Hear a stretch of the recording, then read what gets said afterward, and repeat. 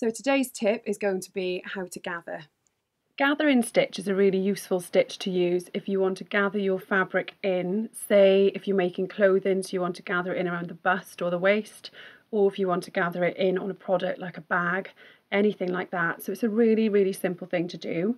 You need to just get your machine set on a really long stitch length.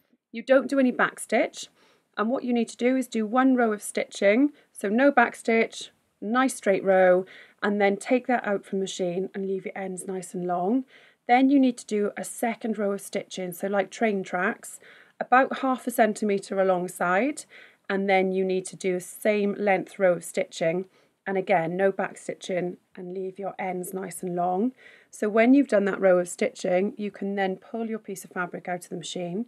You grab your 2 top threads or your bottom threads at one end, grab hold of those 2, and then you slide your fabric along, and that allows you to gather your fabric up.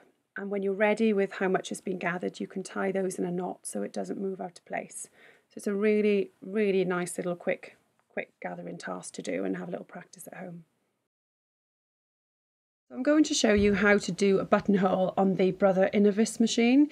I absolutely love this machine to do buttonholes because it's so simple. It does all the thinking for you.